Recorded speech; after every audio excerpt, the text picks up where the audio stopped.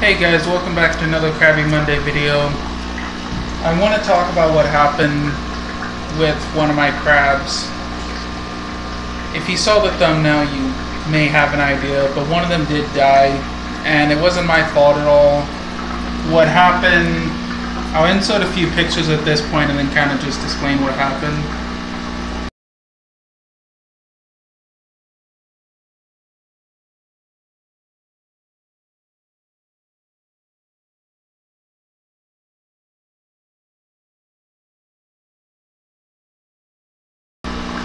What happened was, as you saw in the last photo, the crab positioned itself where it couldn't get out of its shell. It was molting, and unfortunately it was a female, but it positioned itself where it tried to get out of its shell because it was molting, but it couldn't because it kind of trapped itself in a corner. And someone on PR Aquatics forums mentioned when a crab is in a corner like that, it will try to expand, it will pump body fluids into the shell to try to unwedge itself, basically, to try to get it unstuck. And if it's not far enough along in the process, that basically kills the crab anyhow because it suffocates on its own body fluids. So I did have one die, and I only have 7 left. So what I've decided to do, I was going to get a couple 5-way betta breeder, like betta tanks from Deep Ocean or something, Deep Blue. I'll put a link in the description to the product, but I was going to get like a 2 5 sections, put one section as filtration and the other 4 with the crab in each one. But given I only have 7 crabs, I don't see the point in that anymore, really. So what I'm going to do instead is I'm going to, once I get these torn down and I get the rest of these kind of situated, I'm going to do something similar where I have it, let me show you in this one. Before I dump this one out to kind of bury the crab, I had it like it with sand up to there. So I'm going to have about half an inch to an inch of sand and nothing else. And just like I'm gonna do with the 90-gallon for the shrimp, I was gonna say shrimp rack, shrimp tank. But that's what this is, the shrimp rack or shrimp tanks. But I'm gonna put them in here with like a half inch to an inch of sand. I'm gonna kind of stack some rocks in the back, have a nice open area in the front. Maybe put they each have a spiderwood twig in there, and I'll put one of those, each one of their spiderwood twigs in each one of these, and I'll put I'll try to see if I have 7 pieces of cholla. I might, and if I do, I'll put a piece of cholla in each one and try to stuff it with some moss so it kind of grows through the cholla wood, which I think will look really cool, and the crab may nibble on the moss. The panther crab that I used to have way back when, that kind of started me on this whole crab quest, but it's been a couple years since I've kept them. But I had a Merino moss ball in the tank with them, and it was a 75-gallon with like 3 panther crabs. Yeah, 3 panther crabs. I was thinking 3 or 5, but it was 3 panther crabs. And I noticed one of them kind of clipped off part of the Merino moss ball and ate it, and that was interesting to me because I'm like, wow, I did not know they ate Merino moss balls, but apparently they enjoy that. At least one I had did. So I'm going to kind of do something similar, except not with Merino moss balls.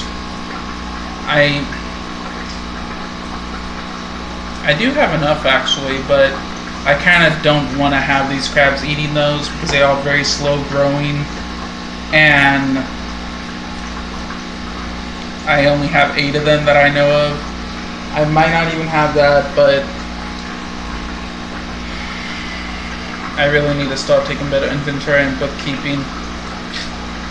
But I'm going to basically put the 7 crabs in these tanks right here, and I know these haven't been treated with copper because I bought them new and I keep track of that because I keep the labels on them.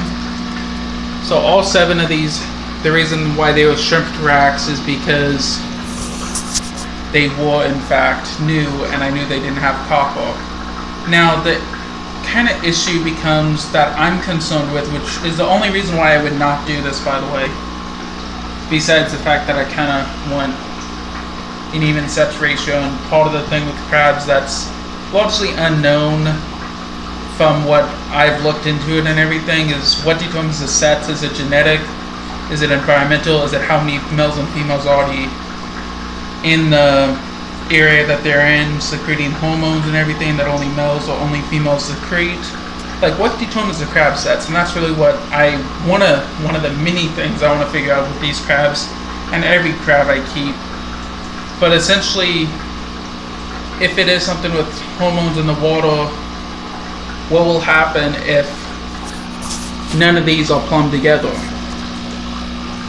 I have 2 juvenile crabs that I'm not sure have become like able to tell if they're male or female, and my concern is if I isolate all of them, they may not be able to tell, or they may not develop properly, or they may just kind of come out like, I don't know. Just because I don't know how that works, I'm not sure about that, but I'll try not to speculate too much. But basically, that is one big concern of mine. And the other is when a crab molts, obviously all of these are basically kind of calls at this point. Not really calls, because I'm not, like, I'm still going to breed them in the 90 gallon and right now in the 75 for like the next week. But they're not going to be sold online. They're just going to be sold at my local fish store. I might eventually get some more that I can sell online. But my biggest concern with this is if the crabs molt, like if there's any shrimplets or anything in the water, which we know there's some in the snowball tank, which I put a bunch of the moss and everything in. That was in one of the containers. If you saw yesterday's video, that's part of that video. But if I put the crabs in there and they molted, would the shrimps be able to kill them when they're soft shell? I actually don't know that, and that is one big concern of mine. I will be asking that trusted source on PR Aquatics forums. And otherwise, the main thing I like about keeping them in 10-gallon tanks is, one, that's the minimum I recommend for any animal that we keep. I mean, at least for beginners, and I'm a novice myself. You saw the Fishy Friday video. Yeah, not my smartest idea, but I do have a couple 2.5s and a couple 5-gallon tanks, but one 5-gallon, one 2.5 is already being used for something. The others are just up here and they do need cleaned out. All of this is going in my compost pile. As long as it's organic or paper, I compost it for the most part. Paper towels, napkins that are used in this fish room and in this business, I do compost. But that's my whoa. Got off track, sorry. That was my 2 concerns with the male-female ratio and the shrimplets and any shrimps that may remain in these tanks. The shrimp rack lights just completely shut off, so you'll be seeing this right after that point because I'm cutting everything else out that happened between, having to walk in here to my mom's kitchen. Excuse me. But the thing I wanted to mention with those 10 gallons, what I like about them is the 5-way tank that's in the descriptions in the link is in the description.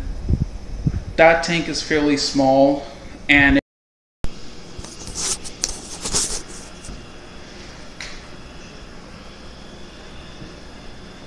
I'm kind of thoroughly annoyed. It's good to know that when I'm filming and the timer goes off, which I didn't even set one for this section of the yard, we can guesstimate. But it's good to know that it stops recording. I hope you guys didn't have to hear that alone, because I'm gonna have to cut that out.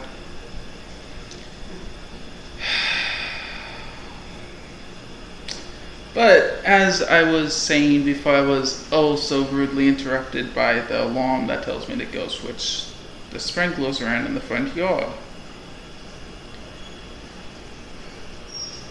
I like the 10 gallons because it gives the crabs more room to explore and to basically just live. Because the 5-way betta tank that the link is in the description, it, if I remember correctly, is 48 inches long, 13 inches wide, and 17 inches tall, and that's divided 5 ways. That's not very big. I calculated it and it's like 6 or 7 inches like wide. A 10 gallon is 10 inches wide, and it gives them about 12 inches long.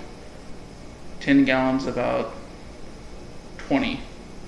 So it gives them a lot more room to roam around.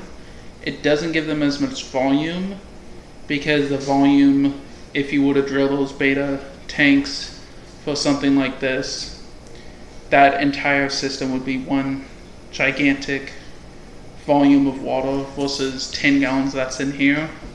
So I think it's like a 30 or 40 gallon tank that they divide 5 ways for the bettas.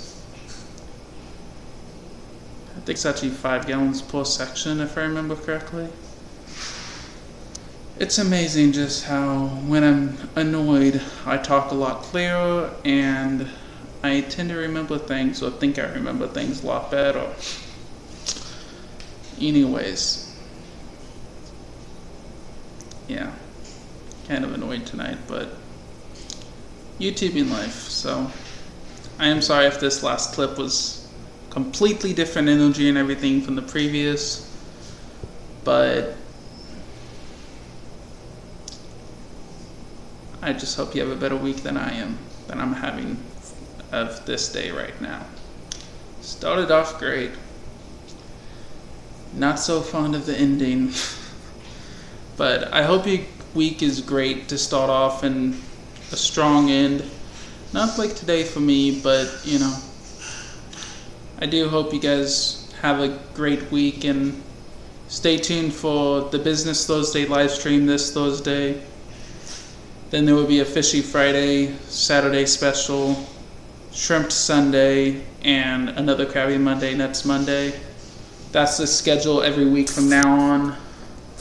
I'm going to try to edit everything Monday, Tuesday, Wednesday, so I can basically prep for the live stream and be done the rest, have the weekend off of YouTube. Not that I won't be replying to your comments or anything, because I will, but it would be nice just to have a reprieve of 3 or 4 days when videos are being published, but they've already been scheduled in advance. I hope you hit the subscribe button, hit the notification bell to stay tuned of upcoming videos. Like this video if you really like the content, and if you like me getting annoyed.